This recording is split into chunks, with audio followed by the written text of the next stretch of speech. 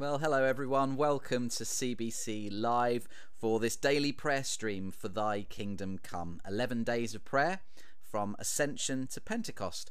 For those who don't know me, my name is Andrew Fitzgerald and I am the minister at Canterbury Baptist Church, and it's my real privilege and pleasure to lead you in prayer today. This, of course, is Saturday, and our Saturday prayer. During these prayer streams, I will lead us through novena prayers provided by Thy Kingdom Come and entitled Listening on the Way, as Jesus invited his disciples to wait and pray for the Holy Spirit. So we're invited similarly to wait on God for the empowerment we need to live more fully and to invite others to share the journey of faith with us. We'll reflect on various encounters in Scripture, the Bible, that have shaped Christ's followers through the centuries.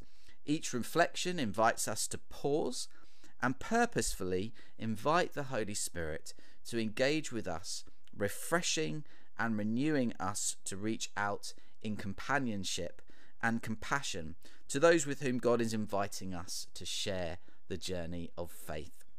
If you haven't done so already, I want to encourage that you print or download the prayer journal and novena prayer booklet from the Thy Kingdom Come website.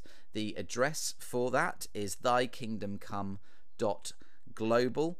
And if you click on the resources tab on the home page, you'll be able to locate the journals there. Alternatively, you can find the relevant links on our church Facebook page and church website if you just search Canterbury Baptist Church.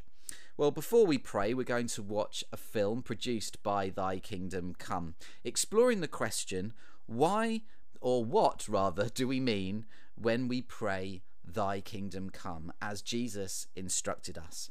Today we hear from the Archbishop of Canterbury, Justin Welby, and Paul Harcourt, who is part of New Wine. I hope you enjoy this.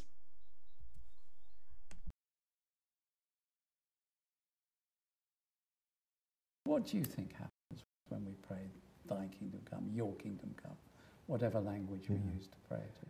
Well, I've always understood the prayer to be asking God to come and be King, asking him to rule and reign, and just coming back to that place where things are the way he wants them to be.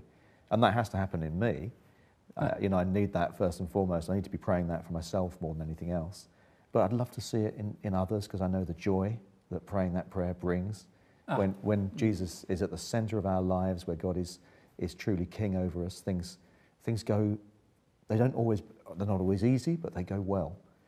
But I think there's that overflow as well, that kingdom of God is more than just the individual coming back into relationship with God, but it's God's transformation that he calls us to be part of as well. It's inside us and it's outside of us.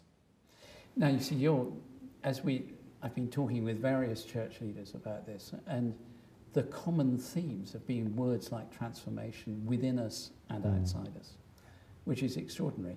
And that seems to imply to me that when we pray Thy Kingdom Come, we are both inviting, requesting, seeking God to do something, but we're also making ourselves available to do something. Is that right? Or I think so. I think we're not crusaders where we think the world is wrong and we're going to change it. Absolutely. We start off by recognizing that we need to be transformed ourselves. But when we experience grace, there's always an overflow. When we are loved, we love. When we're forgiven, we forgive. When we know we've received, we want to release. So there's always that sense in which, Lord, come and bring revival, but start with me. Yes, and then when you absolutely. come, that life that you give is going to overflow to others. And it's interesting too, you said, that it's setting things right. It's the rule of God, which when it's completed with the return of Christ is complete. Nothing will be wrong. But you and I, we both know in different ways within our own lives have experienced pain and difficulty and things that people look at and think, oh, that's difficult, that's really hard.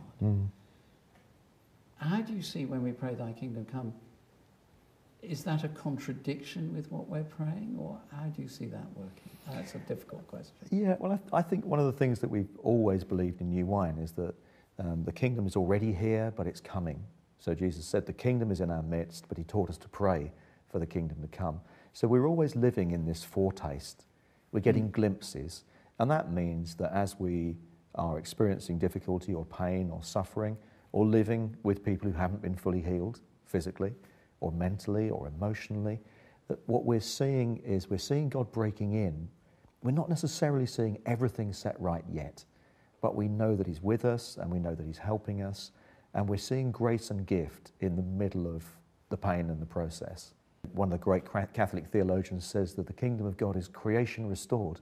So it's this big picture of what we're moving towards, but we start where we are, and that's one of the gifts of God, that he takes us as we are and he invites us into this glimpse, to glimpse now something that we will fully experience. But we're in process all that time.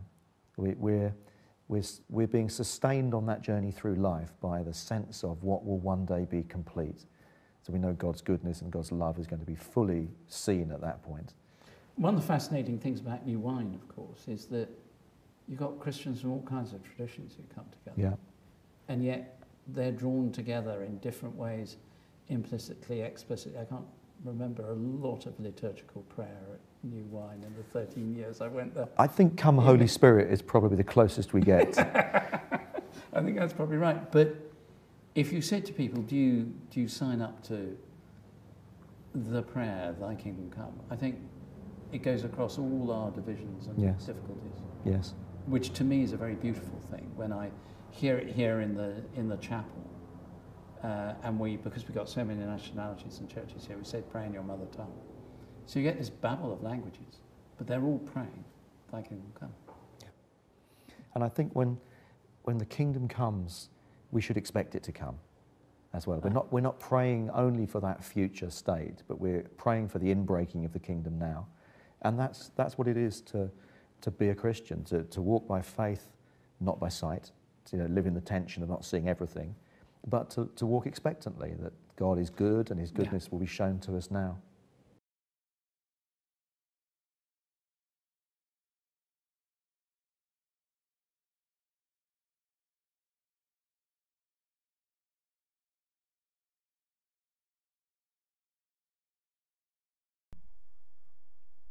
Fantastic. Well, I hope you enjoyed that film, and there'll be more during the rest of these daily novena prayers. Well, our prayer for today is entitled Sorry, reading from Luke chapter 18. So if you want to prepare for that reading and our prayer, perhaps you could find your Bibles or pick up your Bible on your phone or tablet. That's Luke chapter 18. But as we ordinarily do on these days of prayer, we're going to begin with some moments of silence. We're going to wait on God with prayerful expectation. Ask him and invite him to draw near to us, that we would just know and sense his presence with us as we pray today. And it might be as we sit in silence, stand or kneel in silence even, that you want to pray in the depths of your hearts, Come Holy Spirit, thy kingdom come. Come Holy Spirit, thy kingdom come, as we call upon God in the quiet now before we pray. So let's come to God in silence as we wait on him.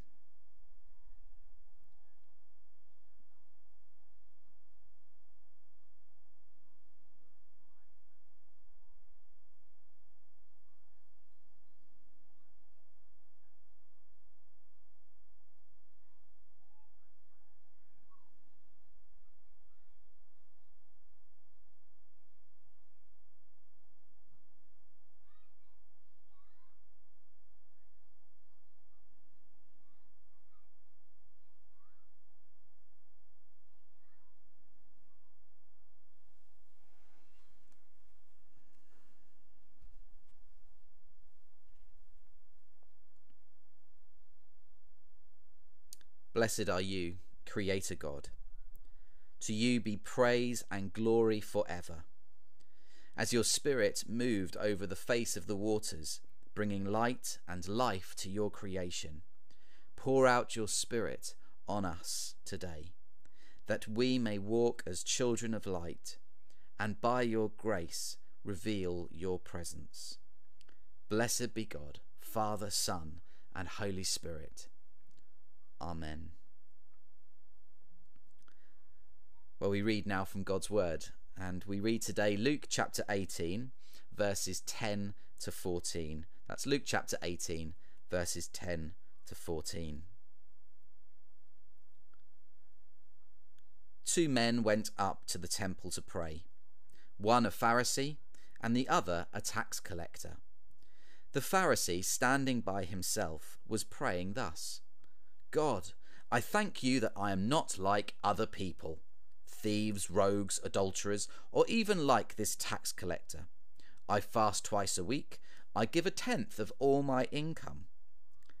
But the tax collector, standing far off, would not even look up to heaven, but was beating his breast and saying, God, be merciful to me, a sinner. I tell you, this man went down to his home justified rather than the other. For all who exalt themselves will be humbled, but all who humble themselves will be exalted. Let's just take a moment to reflect on that passage of scripture and invite, through prayer, God to reveal what he wants to say to us today through this passage.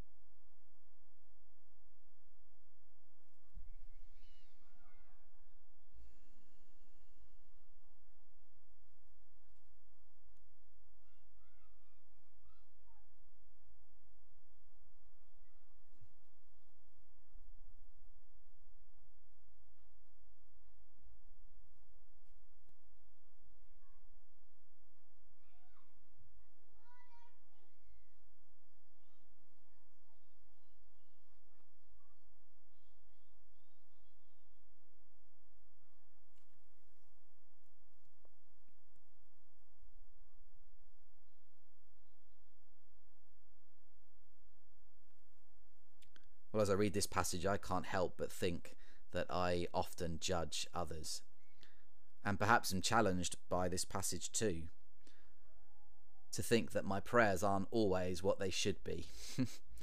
This Pharisee certainly was not praying to God in a way that he should be. I find it interesting too that the tax collector couldn't even look at God. We read, don't we, the tax collector standing far off would not even look up to heaven. Was it just that he couldn't be bothered, or I get a sense actually it was shame. He was ashamed to look up to heaven because he knew that he fell short of God's own standard. This is challenging, isn't it? And we're encouraged to humble ourselves. As John the Baptist once said, he should increase. God, Jesus, should increase, and we should decrease. And so, Lord, we do seek your forgiveness today for the times when we judge others. Lord, perhaps we're even harbouring feelings now about people that are just simply inaccurate. Lord, forgive us for the poor prayers that we perhaps have prayed. We ask, Lord, that you would help us to be humble today.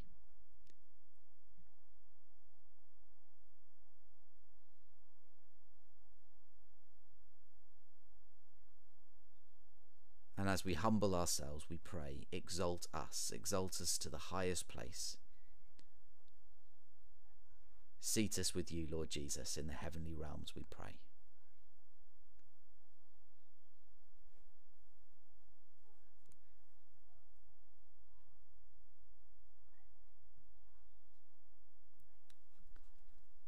And so the written prayer for today. O merciful God, and full of grace, as we come into your presence, may we remove, like outdoor clothes, all pretense, all show, all arrogance. May our inner self be revealed, humble, honest, open, and longing to be changed by Jesus Christ our Lord. Amen. Let's say together the words of the Lord's Prayer. So our Father, who art in heaven, hallowed be thy name. Thy kingdom come, thy will be done, on earth as it is in heaven. Give us this day our daily bread, and forgive us our trespasses, as we forgive those who trespass against us. And lead us not into temptation, but deliver us from evil. For thine is the kingdom, the power, and the glory, for ever and ever. Amen. Amen. Thank you so much, everyone, for joining me today. There'll be no novena prayer tomorrow. That's on Sunday, because we have our usual live stream at 10:30 a.m. You'd be very welcome to join us, but we'll return to this daily prayer on Monday, on Bank Holiday Monday, so do join us if you can. Thanks so much. Subscribe to the channel if you haven't done so already, and we just pray God's protection and blessing upon you today. God bless. Bye.